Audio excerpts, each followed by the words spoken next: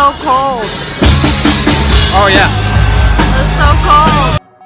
So as you can see, I had a very good time at Halloween Horror Nights on Halloween Day. And if you're thinking of going, I totally do recommend, but I do recommend going to the more creative, themeless mazes more than the movie theme mazes because they're way more done up and scarier. And I also want to add that although the wait times could get long, just remember that the mazes are just pretty much walk through and people are scared of it, so they walk through pretty fast. So the wait times go by pretty quickly.